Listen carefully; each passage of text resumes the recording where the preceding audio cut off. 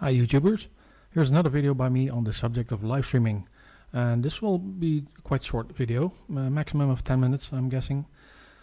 And this video may be interesting to those out there who don't really understand Linux or don't want to get into Linux and just use Windows and want to start a live stream server from their Windows computer. Now this package that I created today, that I placed on the GitHub repository, will actually allow you to do so, and within 10 minutes it can get you going, and I'm going to show you now how to do this. Of course I'll include the links in the description below. This will be the page that I'll be referring you to, and just go to releases, download the latest release file, in this case a working release file, version 2.0, save it, download it, save it, and unzip it anywhere you want. In this case I'm going to be creating a new folder on my C drive. I'm going to call it live stream, and I'm going to unzip all the files in the zip file there. Now since you just downloaded a zip file that contains executables, Windows will block these, like this one for example. As you can see, it's blocked now by Windows. You can easily remedy this by opening PowerShell as an administrator, so like this. Yes, I'll allow it, and enter a line that is included in the README, namely this one. Just copy it, paste it in there, and now this file is unblocked.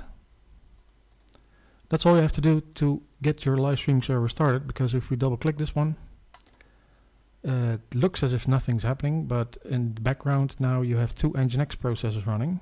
You can check it if you're in your task manager. There they go. So that means live streaming is now enabled. I'll do a quick test before to see if, oops, my bad, local. This is the web page that is shown by Nginx. These two links I included. They're really easy to test out if HLS and Dash will be working once we're live streaming, because we're not live streaming yet. So we should do that first. So let's grab my OBS here and go to settings, and then the stream output, and change this to localhost/live, and the live stream key should be stream. Once you got that, you can start streaming. And now you're streaming to your local host, and you may wonder what use is that, but actually now you're not only streaming, but you also get the correct proper video sliced files for streaming HLS and Dash, and you can use those to upload to any player on the internet, or maybe you have a WordPress site. You can feed these files to it for compatible live streaming for all platforms. Let's see actually if it's running. The correct, there you go, proper, that's HLS, and feed these files to it. This is Dash, for, as you can see, they both running. You may want to also have a look at the statistics file at this address, and there you can see that I have actually more than one stream at the moment. Why is this? Because I included in the config file, and I'll show you really quick. Whoops, wrong folder. I included in the config file that the incoming streams gets pushed to HLS and Dash, and it is done by these two lines over here. I also wanted to go into these lines, which allow variable bitrate streaming, but I just ran into some weird issue that I can't get FFmpeg running on a Windows machine, even though I added it to the path and all that. But for some reason it doesn't want to understand or something. But so I'm going to leave that out in this video. Maybe I'll go into that in a new video that will be all about variable bitrate streaming. But for now, maybe you can use these lines as an example, maybe fool around with them, mess around with them, maybe you can get it working. If you do, let me know. Tell me what I did wrong. For the rest, you see in the configuration file here some lines like these with arrows. I included those on with a special purpose. And yeah, let me first explain. Because what we did here is I included everything on the C drive in this folder livestream that you were just witness of. And if you go to the temp folder and you open the TMP dash and stream, there you can see all these sliced video files. They constantly get created by Nginx, and these are actually the files that are shown to you if you watch the stream through HLS or Dash.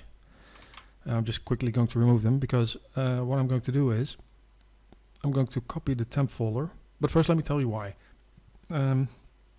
If you decide to store these files on your C drive, and your C drive is also the drive that contains your Windows, many people have an SSD drive for this, then it's not actually a good idea to store them on the C drive because of the many read and writes, I/O operations. It's a better idea to use a cheap pen drive or USB stick from maybe 2 gigs or 4 gigs, whatever you have laying around, and store the temp files on there. And I'm going to explain now how to do this in this setup.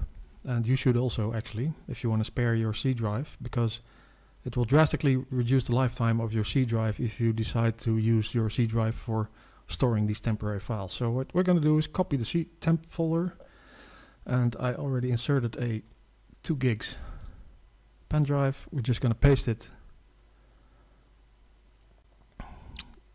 to there, and then we need to open the configuration file, which is in the folder config, and change a couple of lines.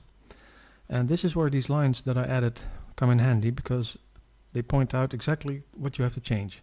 This is now set to temp HLS, which is a subfolder of your nginx.exe, but since we placed them somewhere else, we need to edit it here also. Whoops. In my case, I copied it to the F drive, so I just add this. And there's a couple of more locations that I have to do this. Over here and over here, and I believe that's it. There are 4 or 5. 4. Let's quickly go through it just to double check. Yeah, okay, so let's save that. Now we changed something in the configuration file, so what we need to do now, very important, is use this little file to stop Nginx running in the background. Maybe check to see if it closes the processes to be certain. Yep, it does. And start it up again. You have to do that every time you change something in the configuration file to make it become active. Also a little tip, if you do change something in the configuration file, always use this testconfig.batch file, because it will show you if your configuration is okay or not, and if it's not, then it will point out what you have to change to get it to work again. So now that it's running again, I should be able to start streaming again. Did I double click it already?